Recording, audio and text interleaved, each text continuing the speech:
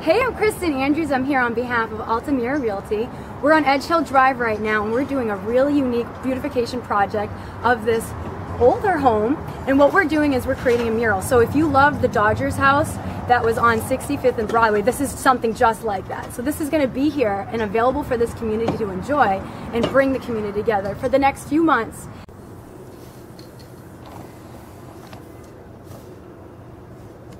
Okay. You too, thanks.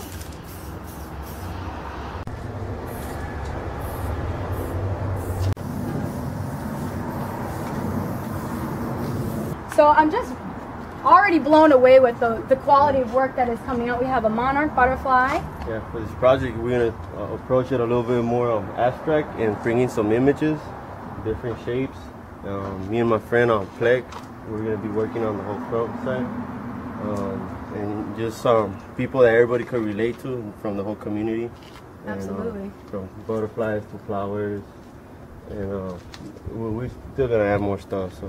Absolutely. What else do you plan to add? Just curious. Right now, we're thinking more like a nature, maybe a few more insects or flowers.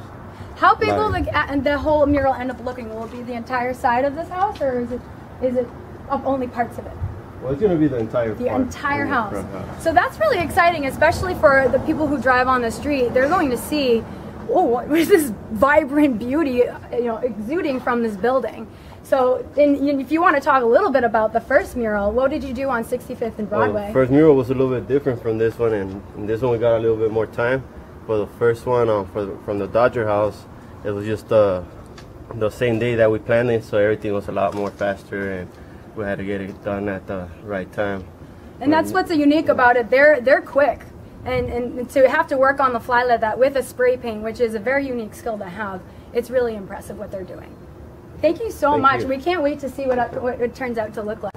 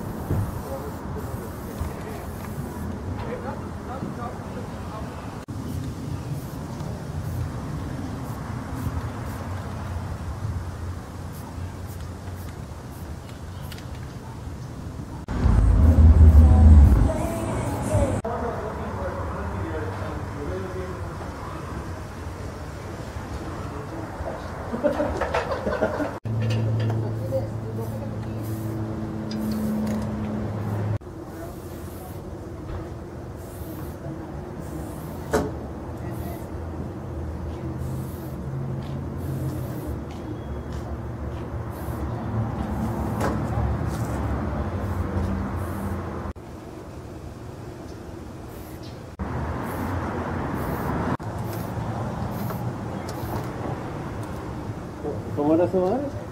Obsidian Depth.